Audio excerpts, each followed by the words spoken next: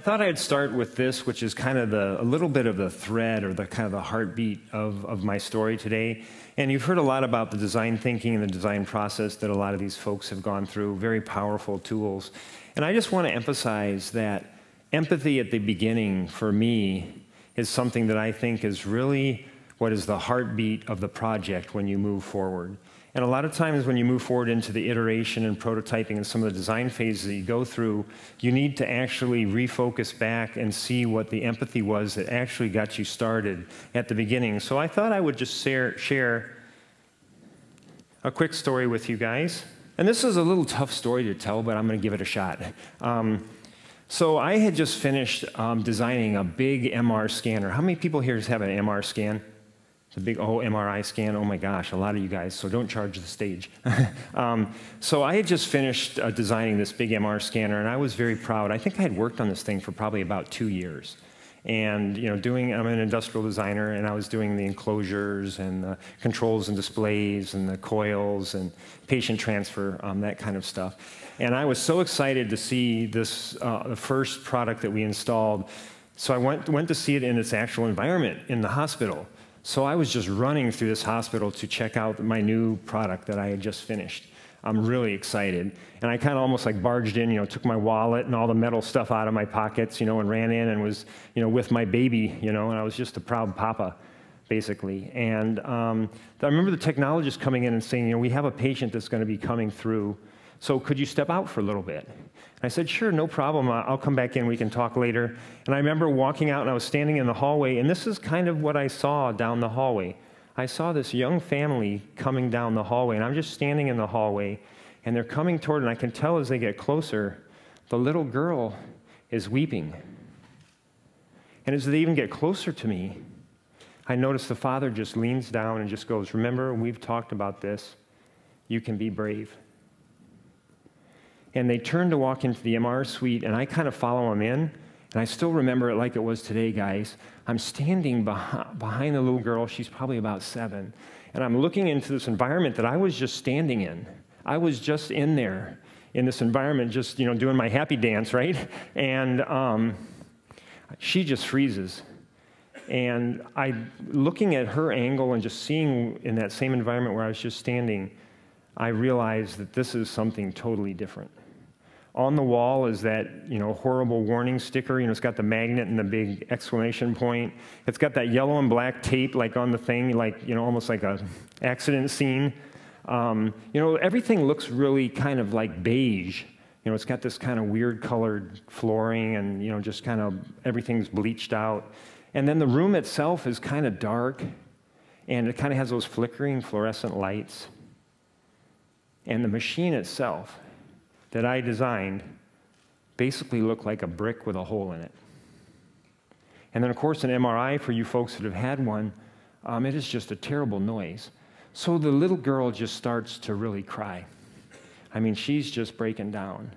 And I can tell you guys, I'm standing behind and I see these parents. And for you guys that are parents, they're looking at each other. And they don't have to say a word because they don't know how they're going to get their child through this. So that was a huge awakening for me. So the challenge that we have here is you've got that little guy, and he needs to go through a scan in that. And what does that look like to you guys? What does that machine look like? Big clamp, looks like a stapler. I mean, it looks like a transformer. It's just ridiculous. And guys, this is a color picture. This is a color picture. So really this experience the family goes through and the child goes through looks like those little footprints on the bottom. It looks like an anxiety curve. And that really starts when they first understand that they need a scan, or they're in their car coming to the hospital. And it just starts to ramp up as they get to the hospital, and you know how it is. You get on like 9 elevators, and you follow the blue line on the floor, and you get to the site, and when they come in contact with this piece of equipment, the tears start to come way up in there. And actually, at the bottom of that arc, it really doesn't even flatten out that much. And just working with these young families and these parents, I spent some time with this one father, and I remember they had to sedate his his son, and in this modality, nuclear medicine, they have to sedate the children about 80% of the time so they can scan them.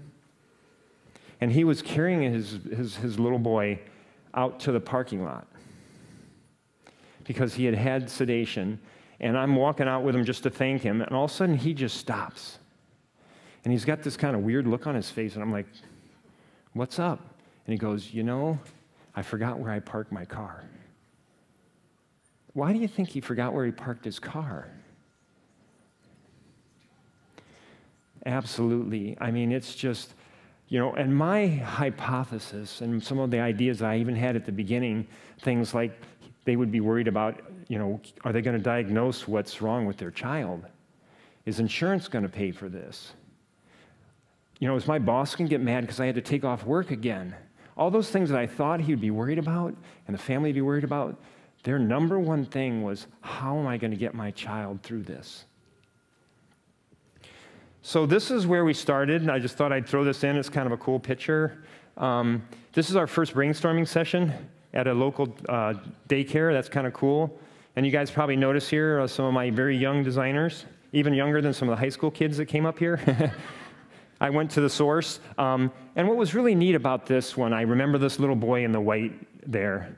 And he was actually had the crayons, and he was actually just sticking them in the cracks. He wasn't coloring like some of the other children that were down the way there.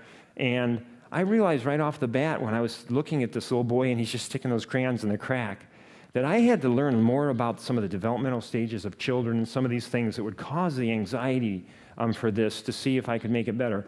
So, you know, I tried myself, and I told you guys, you know, I basically failed at my job when I did the scanner. So I got some experts. So here's Fern Schupeck up at the top. I love her pose. She's very passionate. And she's the director of the Betty Brinn Museum in Milwaukee, Wisconsin, where I'm from. And both her and her team came in, and we did lots of brainstorming sessions actually at the museum, up with the kids down. They have a really cool area. These are actually, most of the people that are on that picture on the right there are customers, actually bringing the customers into this innovation, this ideation session with us to come up with some really strong solutions. So we have the director of radiology there, Kathleen Capson, and Sarah's a child life specialist, and Steve is a nurse. Just great team to do that, and these are just some of the sketches here. And you know what came very apparent to me, kind of in the middle of this, especially working with the kids, is what is 3 kitchen chairs and a blanket? Fort, castle, boat, shelter, truck, you name it. It's everything. And how long would they play with it? Forever. Because they've got this fertile imagination. They've got this place where they can go to do this. So what can we do with that? This is actually a picture of my desk when I was working on this that I threw in here just to remind me that, you know, there's a lot of the right brain that went into this particular project. And I want to walk you through a couple of the rooms that we developed for these children to help them get through this situation. These are some of our pilot rooms that are actually at the University of Pittsburgh, a UPMC hospital. And this one right here, this one actually is the same machine as you saw that was the stapler. We just worked a little bit on the design, softened it out. We have a ring now instead of that big clamp. But what's magical about this room is you got to, you know, these pictures don't really do it justice. You got to imagine when you go in there, there's this like light blue sky that's cascading down. We tickle all the senses. We have aromatherapy in there, and I believe in this one we have kind of like a water scent that's kind of a nice, kind of a soothing scent. It has a little lavender in it, kind of relaxing to do that. We have, of course, some of the graphics. So on the back, you'll see there's a waterfall that cascades off the wall. It comes down underneath the scanner, and there's a koi pond that comes out below. And what's magical about this part is the rocks that are the border actually come, and they come down the room, and they go out the hallway. And what's so cute is you'll see the little boys and girls, and they're going like this. They're walking on the stones, right? They're coming into the room. And they're looking back and they're going, Dad, Mom, you got to get on the rocks. And they're coming into the room. 3 chairs and a blanket, right?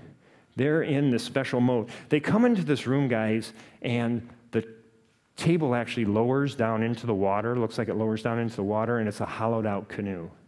So there's a reason this hollowed out log that they're laying on their back, and then they tell them, you know, this is kind of like a boat, and you need to hold still. It's real important so you don't rock the boat.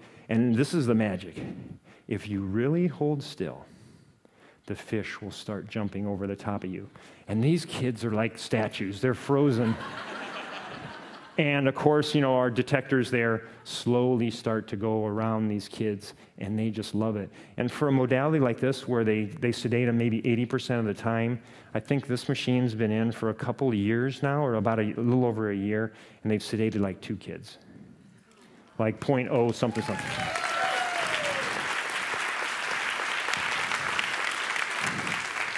Oh, here's a couple more. This one's Pirate Adventure. This one is, it's funny, I say they're all my favorite, so get used to that. This is my favorite. So when you walk into this room, you come in on a dock, and the floor is kind of this watercolor. It's right here. You walk in, you come in on a dock. There's a shipwreck that's in the corner. There's some sand castles. It's just beautiful. And then there's actually a plank there that you can see that you actually walk the plank to go onto the scanner, of course, right? And what's kind of magic about this one, we couldn't affect the design as much on this one as we did on the nuclear scanner. But if you look really close, that picture on the bottom there, that black and white picture, is the same room as the top one. And if you look at we call it the bore, if you look at the circle where you go through, we put the steering wheel there with those radial handles on there. And look at that. That's the same piece of equipment. Doesn't it look like we stretched it out? You know, like maybe 20% or something. I mean, it looks so much bigger in that one. It's the same piece of equipment. And this one, the story that goes with this is pretty powerful. There were a bunch of cabinets in this room, and when we were talking to the kids of the things that scared them in the room, this particular one, they said, you know, that reminds me of the dentist. Not a good thing. So we got a little creative, and we made a tiki hut. You can see a little of the top of it there. We did a tiki hut there, and then for our aromatherapy in there, we put pina colada. And what's so cute about that is the parents, when they come in, you know, and they're in there, and usually the child's playing with, you know, around. We have characters on the wall that they're hugging and they're naming. It's really cute. And you'll see the parents, they're looking at each other, and they go, is that what I think it is? Is that? And you go, yeah, that's, and they go, can we have one? So no. Sorry, we know that would help you get through, but no. I'm sorry you can't have one. But I was actually, you know, what's nice about that, too, is when the children see their parents, you know, kind of elbowing each other, thinking of, you know, about their honeymoon in Bermuda or something, you know, having a pina colada, they're smiling, and the children are really picking up on this. And I learned for sure, if you've got the child, you get the parent. If you get the parent, you can get the child, because they're always looking for that reaction, which is really cool. And the story that goes with this one is, so I'm talking with the parents about the pina colada, actually, and the little girl had already just had her scan. And I'm talking with the parents, and the little girl keeps coming up, and she's pulling on her mom's shirt. And about on the second or third time, you know, the mom, you know, kind of interrupts, and she goes, what is it, honey? And the little girl looks up, and she says, can we come back tomorrow? So I'm just,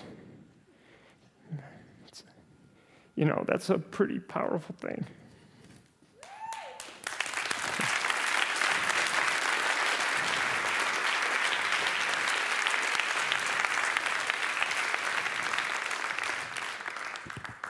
You know, I had gone from, you know, really thinking, and I did screw up, to having this little girl say, can we come back tomorrow? So unfortunately, I was doing exactly what I'm doing here. And I look down at the floor, and I can see the tears hitting the floor, you know, and I'm just going, oh man, this sucks. And, you know, I don't have a Kleenex like I don't have now. But I look over, and standing next to me is the technologist, and I see that she's shaking. I'm going, oh no, this is not good. So I look up at her. She's bawling. She has mascara coming down her face. And I'm thinking to myself, oh man, this is not good. I can see my performance review now, you know. Next year, try not to make the customer cry. You know. So, that was a tough experience, but I remember going in later that day and talking with her, and she was sitting in the room. It's hard to see in here, but her window, she looks out the sandcastle. And I put my hand on her shoulder, and I just said, I'm really sorry. I really didn't. And she stops me, and she looks up, and she really just says, you don't understand. This experience reminded me of why I got into healthcare. So with this environment of, it's probably like a lot of us that work in industry and stuff, there's all this crap. There's HIPAA laws, there's all of this stuff that just gets in the way. Our sophisticated medical equipment is really hard to work on. All that stuff gets in the way. She had forgotten why she got into healthcare, and it was to help kids. So that's what she got. So, though I really had this kind of very specific focus on children and the families, I didn't even quite realize that it really cascaded out to the parents. Really good. I have a couple more I'd love to show you here. This one's cool. This one actually is Coral City. This one is actually in an emergency room. So can you imagine the hectic craziness of an emergency room, and all of a sudden here's this nautical adventure, and you can see it has these beautiful blue walls, and they dim the lights. And in this one, there's a disco ball in the back, and we hit it with white light, and it looks like bubbles everywhere. It's unbelievable. And in this one, I think they have like this really subtle harp music. I mean, it's mesmerizing, especially in the MR. It's really cool. And of course, they get on a yellow submarine and they go up and they go in. This one, of course, is my favorite. This is being a camper too. This is Cozy Camp. This is really kind of neat. So you come into the room, you can see it's kind of got that purple wall. It's kind of like the evening. There's 1,000 stars. You can almost see that they're moving on the walls and the ceiling. And the child comes in, and that table lowers down, and it's a sleeping bag. And they get on the sleeping bag, and they go up, and they go inside the tent. And what's really neat about this is the actual technologist can't be in the room, and this is a PET CT scanner. So they actually go over here in their camper, and that's their window that the technologist, look out. It's kind of cool. It's really neat. So that's pretty fun, and that's a cool picture. And if you're not having fun, it's half your fault. This is sometimes, this kind of stuff can, even though it's very empathetic and there's some really neat stuff in here and there's a real meaning, you can have a lot of fun. And we did this with some of the development team that worked with us, which is really neat. And probably the last thing I just want to leave you guys with here is really that when you design for meaning, good things will happen. And sometimes if you go the other way around, which a lot of times we do, where you're designing for money or you're designing for some of these other things and you're hoping that meaning comes, it doesn't work that way. And though we got the sedation to be reduced significantly here, and I think their patient satisfaction in this hospital went up 92%. And their patient volume also went up, so they're able to get more children in a day, which makes the actual waiting list and some of the time that you have to wait for a scan a lot less. So a lot of people ask me things like, are you really proud of those things? Which I think I really am. And they ask me if I kind of measure the success of this on those things. And I'll be honest with you, I don't. What I really think I would measure myself in this kind of a project is, have I had influence on that conversation in the car on the ride home for that family? And if I've had that opportunity to make that a different kind of conversation for this family, and you've seen some things already in some great talks on how you interact with healthcare, if it is just a totally different conversation in that car, and it's maybe one of those things where they just embrace the experience a little bit better, because a lot of times in healthcare, this is like a speed bump in the road for these folks. And if we can just make that a little bit smaller speed bump, if we can turn it into more of an experience, I think it's going to be a real positive thing.